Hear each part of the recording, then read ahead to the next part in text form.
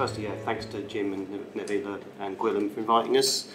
Its title is Digging Towards the Future, the Changing Role of Archaeology in Urban Planning. And we're looking at a way of extracting more value, or more of the values we interpret from archaeological sites in design and planning process, and the interdisciplinary side of that, how we can develop a cooperation to support the process, essentially. My name's Tom Davis, as you know. I'm an archaeologist, but I'm at the architecture school in Oslo. Well, I'm an architectural historian, working quite a lot with built heritage, but primarily modern stuff. But I've been, for a while now, researching underground structures in architecture and planning, which is kind of the theme that coincided with Tom's professional background. So that's the platform for this collaboration. And right. Should we switch places now? Yeah. I promise to have a dynamic operation going on here. You may get a laugh when we fall over each other. Anyway, so what we're trying to explore here is the case for archaeology in providing a more leading role in urban development, and how this might be brought about through certain new ways of thinking. And we have listed 3 key questions. How can the value of archaeological insights come to better use in urban design processes? What is the current state of interplay between archaeology and urban design, and how might this be developed further? And thirdly, what role do multidisciplinary cooperation and community engagement play in this? And at an overall scale, this is a highly relevant problem right now in planning. It has to do with underground issues such as flooding. I'm using here the example from Houston, Texas, where they have annual problems with flooding due to hard surfaces and systems below ground which aren't capable of tackling the flows of water. There's also, in many cities across the world, a problem of heavy tunnelization, tunneling, which makes it difficult to actually build new things around the city because it's full of holes. And also a problem that came up last year in Oslo, private holes in the ground that comes from people digging wells or other installations to utilize energy on their own properties. But there is no coherent mapping system for this. It tends to happen sector by sector, and obviously there is now need for it. Every profession working below ground should collaborate more to create systems that allows planning to act more coordinated and more efficiently in big schemes. And moving on, we're looking, I mentioned about how we might extract more value from sites through the design process, and we're kind of looking at kind of moving from preservation in situ and preservation by record as kind of established practice to what's kind of a bit anachronistically called preservation by design, but means in terms of inputting into design process from archaeological data. I just thought it would be to go through the 3 just to recap what we mean by preservation in situ in terms of remains of high significance that are deemed worthy of preservation, UNESCO sites and so on. And then the recourse of professional archaeology, a lot of the time of preservation by record, that we clear sites and create records of them for prosperity. And then preservation by design, as we're kind of terming it, would be looking at, it bases a little bit on what typically happens with standing structures where they're retained in part or whole or represented through landscaping elements when buildings are removed. But this goes further into the idea that you might be able to extend interpretation of values, stories and other aspects of site into the design process, so go beyond signage and internet representation of information from sites to actually include it in the design process with architects, planners and other agents engaged in that part of the design. We've been doing a bit of a literature review on this, so Evan's going to talk us through some of the key texts we've been looking at. Yeah, my investigation into this issue started with this particular pair of Raymond Sterling, John Carmody, an American engineer and an American architect who founded the American Underground Space Center in the early 1970s in Minnesota.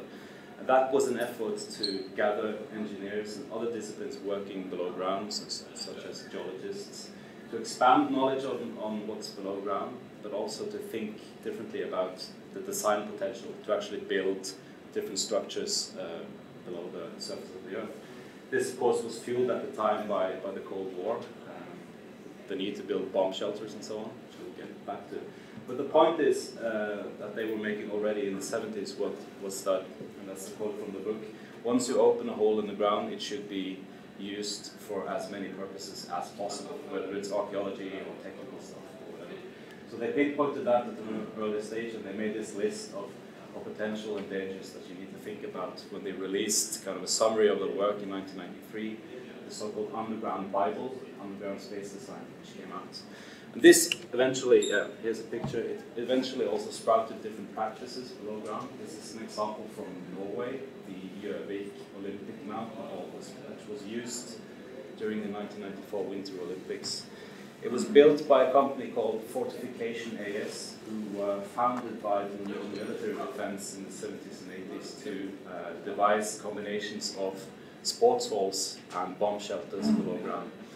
And of course, this has nothing to do with archaeology in the traditional sense. It's an excavation, of course, that blasted this whole enormous wall into the mountain. So I guess we could call it some kind of Cold War archaeology. But the point is, anyway, that once you start digging for any kind of purpose, it should be coordinated into a much bigger process than simply catering to one specific needs. Just going to mention also the current strong interest in below ground structures in architecture. This is the work of a French architect called Dominique Perrault, who has a project ongoing called Groundscapes, which is a theoretical project collected in this book called Other Topographies, but it also comes with a practical interest in designing for structures below ground. I have an example here, if you push the next arrow. This is a park project from Paris that he designed. As you can see, it's a submerged structure in a park. They also do buildings below ground and so on. And again, it's a witness of a certain interest in architecture, in working with other disciplines to dig and to excavate and to possibly combine architectural design with archaeology and ecology and so on. Now back to you. So, taking the literature review, we've been doing kind of had to go very broadly categorising how we got to the situation we're in today in terms of planning and archaeology. So you take it from kind of the advent of archaeology in the 15th century, which is very antiquities and object focused, moving into 18th and 19th century, refocusing on sites and the development of early legislation, which is engaged in things like developing national identity and telling the stories of nations as they form through the late 19th and early 20th century. The early 20th century, from what we were reading, can be kind of categorised by quite a high period where lots of other disciplines are drawing inspiration from archaeology. And at the same time, legislation is developing as archaeology develops its mandate and is supported by the state through legislation which begins to protect and develop protection of monuments first, and then as the 20th century progresses, becomes more about historic environment. Coinciding with this, or alongside this, archaeology shares space with a lot of other disciplines in the mid-20th century that it typically housed with anthropology and social sciences in different universities, and then became, as it distinguished itself and other disciplines did at the same time, they can separate it into their own departments. So there's a kind of a high period of cooperation that actually reduces in the later 20th century. There's also, we see reduced funding, and the thing that I think kind of is most relevant for today's situation is the way that preservation by record carried out through professional archaeology is very much supported by legislation, allows us to go in and do it, and that gives us our mandate. It's what we're talking about in terms of broadening support, gives us more community, more interdisciplinary support alongside the support we have from legislation. So this would be, we've effectively established archaeology as a discipline. We've gone from object to monument to historic environment, and we've moved from a material focus to a focus on communicating the values of sites, so not necessarily taking the materiality forward, but the values of what those sites tell us. So I've briefly already summarised the bottom part of that. So we did a kind of mapping of how much cooperation we have with different disciplines today, which green is obviously high cooperation that we sit very comfortably with anthropology, ecology through consultancy and other areas, and we borrow frameworks and ideology from each other. Geology, we saw earlier, sits in with archaeology companies, in different ways, like archaeology in other areas.